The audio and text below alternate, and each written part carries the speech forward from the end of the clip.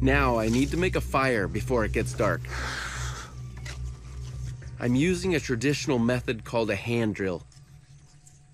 This relies on friction between a soft wood base and a hard, straight stick. I found that sticks that are hollow inside, they trap heat better, and it makes it easier to make a fire.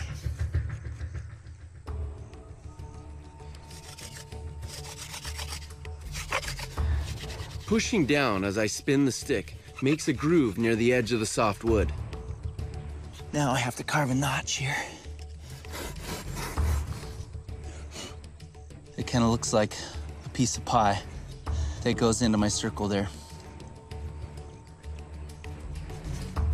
This is a clever technique. The notch keeps hot dust together to form an ember, while allowing airflow, which helps it to burn.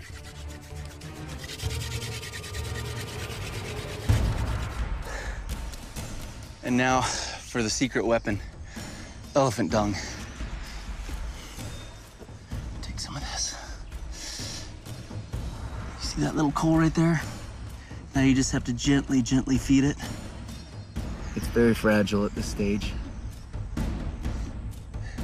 Ever so slightly put it in there. The dung surrounds the hot coal with fuel.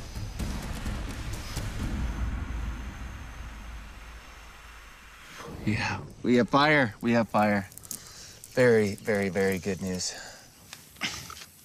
The smoke will disguise the scent of my goat meat offering, which should also be out of reach of most predators. But that won't stop them from trying.